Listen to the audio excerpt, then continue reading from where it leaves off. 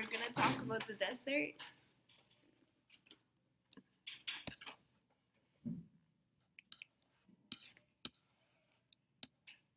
There are 4 types of deserts: tropical, temperate, cold, and coastal. Okay, so the geography of deserts. Deserts cover more than 1/5 of the Earth's land, and they're found on every continent, including Antarctica, because there's cold deserts. And the largest desert in the world is actually in Antarctica. That's just a fun fact. Deserts have a low annual precipitation with hot days and cold nights. Hold on. Pause. Would you like to elaborate on that? Yes, deserts have to be considered a desert. It has to have less than 10 inches of rainfall per year. Okay. Succulence, drought tolerance, and drought avoidance are 3 characteristics of plants that are necessary for the plants not only to survive, but to also thrive in the environment.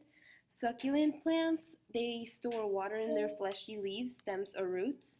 They must be able to maintain their water hoards in a desiccated environment and to use it as effectively as possible.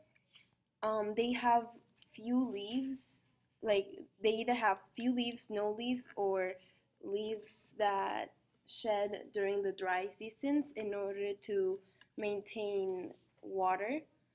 And most of these plants will go through CAM.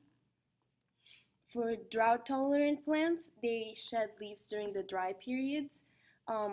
Most water loss is from the transpiration, so dropping leaves conserves the water in the stems. The roots of these plants are more extensive than those of the plants in wetter climates. And unlike succulent plants, which absorb water only when the soil is saturated, drought-tolerant plants can absorb water from soil that's much drier. And drought avoidance, these plants die during unfavorable conditions, and they live for a short period of time and just to produce seeds.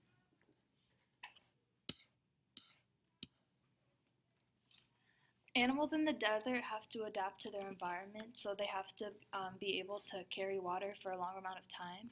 So general characteristics of animals include that they are nocturnal because the days are so hot. They have burrows, long ears. They're usually small, they conserve water, and they are dormant.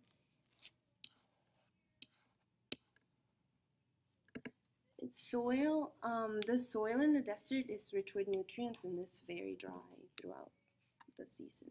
Can you say that again? I'm sorry. Yeah, the soils are rich with nutrients and dry throughout the season. Okay, so environmental problems of deserts include global warming, which could lead to increases of drought, which could easily impact the plants and animals that live there. And high temperatures in some deserts may cause forest fires, which could lead to deforestation, which is also not good. And then off-road vehicles could cause environmental problems because they damage desert habitats. So a way to stop these environmental problems is stopping the use of off-road vehicles and try to reduce global warming. Do you know what the off-road vehicles problem is? Did you say that? Did I miss that? What? It damages desert habitats. Okay. Like what?